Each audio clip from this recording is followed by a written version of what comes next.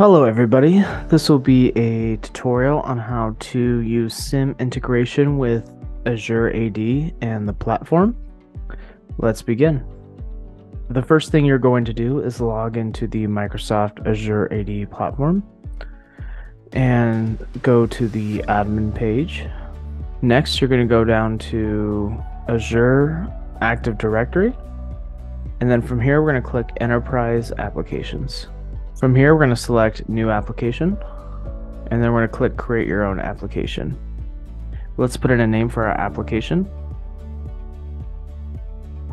And then we want to make sure Integrate any other application you don't find in the gallery is selected. We're going to click Create.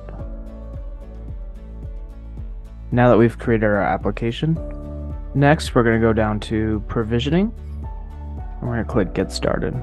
We're going to select provisioning mode from manual to automatic. For the admin credentials, we're going to put in this URL that you can find on our documentation page for Azure AD SCIM integration. And then our secret token, we're going to get from the platform. In order to set up our SCIM integration and to get our SCIM token from the platform, what we're going to do is from the dashboard, scroll down to Company. Click Company Settings. We're going to scroll over here to SCIM Settings.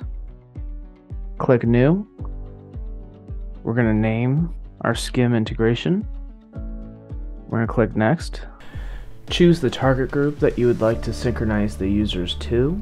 If you haven't already created a target group, please create one. If a group is not chosen, the users will be synchronized to a single group under the People tab in the Target Users menu. The Group By feature allows you to synchronize users by their department or a custom map field. If you enable this feature, all users will not be synchronized to only one group, but instead everyone will be assigned to their own mapped target group. You can leave this option empty if you want to synchronize users to only one group. We're going to click Save.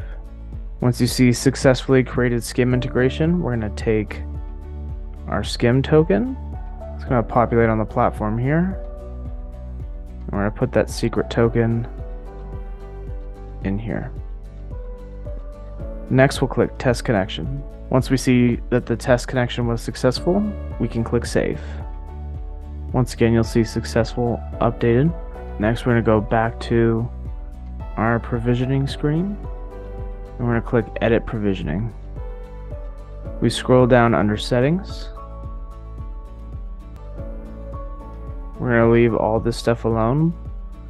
Under Scope, you'll see here we have two options. We can either sync all users and groups within your Microsoft Workspace, or we could sync only assigned users and groups. We recommend choosing sync only assigned users and groups so you can choose who gets synced into the platform. Syncing all users and groups will sync all of your users within your Active Directory into one user group. For this case, we're going to sync only assigned users and groups. And we're going to click Save. Next, what we want to do is we want to go into users and groups, and we want to assign a new user. Under users and groups, we're going to click None Selected, and we want to select our users that we're going to be adding to our SCIM integration.